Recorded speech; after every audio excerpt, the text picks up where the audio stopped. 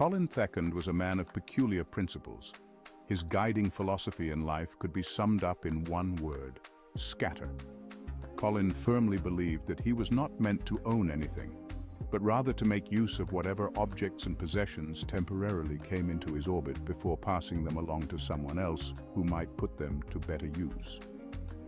It all started one crisp autumn morning when Colin awoke with a sudden epiphany. Gazing around at the accumulated detritus of his 35 years, the moth-eaten sweaters, the dog-eared paperbacks, the chipped coffee mugs emblazoned with inscrutable corporate logos, he was struck by the utter pointlessness of it all. Why was he hanging on to these things? Out of sentiment, laziness, some misguided sense that he might need them someday? No, Colin decided. It was time to set himself free. And so began the great purge of Colin Thecond. He started small, gifting a well-worn flannel shirt to the homeless man who always sat outside his local coffee shop. The feeling of lightness that suffused him as he walked away from that initial act of scattering was intoxicating. Soon, Colin was finding creative ways to rehome all his worldly possessions. The stack of back issues of The Economist went to his bemused elderly neighbor, who accepted them with a wrinkled brow and a polite nod.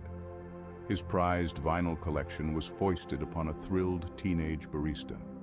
The mountain bike he'd ridden twice was passed along to his second cousin, who greeted the gift with a skeptical, "You sure about this, Coles?" But Colin had never been more sure of anything. Each belonging that left his hand seemed to lift an invisible weight from his shoulders. Unencumbered by material things, he felt fleet and untethered, ready to float through the world as a self-appointed nomadic philanthropist, distributing the detritus of capitalism to all the have-nots and have-a-littles. His minimalist crusade did not go unnoticed. Friends and family began to express concern as Colin's apartment grew increasingly bare.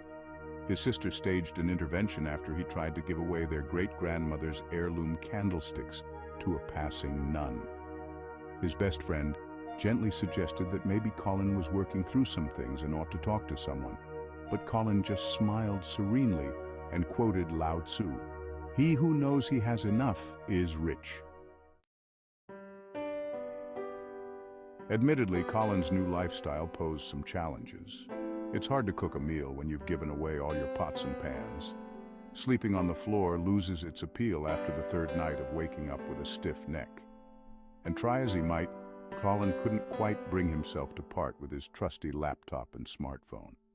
How else would he keep up with the latest TED Talks on minimalism and send his friends onion articles about the pitfalls of consumerism? Even a radical ascetic needs a tether to the modern world, Colin reasoned. For the most part, though, he reveled in his newfound freedom.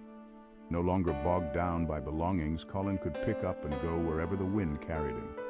He crashed on couches, lived off the largesse of amused acquaintances, and regaled everyone in his orbit with wide-eyed lectures on the life-changing magic of giving stuff away.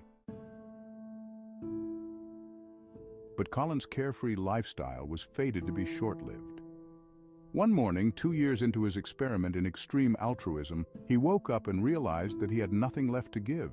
His apartment was empty, save for a bare mattress and his few non-negotiable essentials. His contacts, once charmed by his quixotic quest, had grown weary of his mooching and begun to avoid his calls.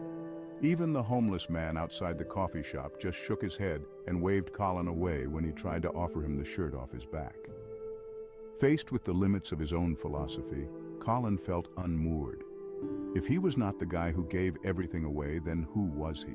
Had his grand experiment been nothing more than a prolonged exercise in self-indulgence masquerading as selflessness? Heavy with existential uncertainty, Colin wandered the streets searching for something he couldn't quite define. It was then, in his darkest hour, that Colin stumbled upon a yard sale. Tables heaped with cast-off treasures stretched out before him like an oasis in the desert. Scarcely aware of what he was doing, Colin began to fill his arms with trivia and tchotchkes. A wood-handled jump rope, a paint-by-numbers portrait of a soulful basset hound, a commemorative Charles and Diana tea tin. As he handed a few crumpled bills to the elderly woman manning the cash box, Colin felt a long-forgotten sensation wash over him. The simple, primal joy of acquisition, of surrounding himself with stuff for no reason other than that he wanted it. Was this what he'd been missing all along? The ballast of belongings, the satisfying weight of ownership. With an armload of rescued junk and a head full of questions, Colin walked slowly back to his barren apartment. He arranged his new possessions lovingly on the bare shelves, then stepped back to survey the recluttered landscape of his life. It wasn't much, but it was a start. As he lay down on his lumpy mattress that night, Colin's mind whirred with possibilities. Maybe there was a middle ground between pathological ownership and radical renunciation. Maybe the key was not so much scattering as it was mindful curation, conscious consumption.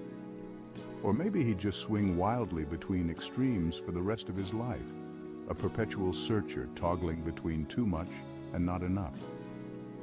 Only one thing was certain, Colin thought as he drifted off to sleep. He'd never look at a yard sale the same way again.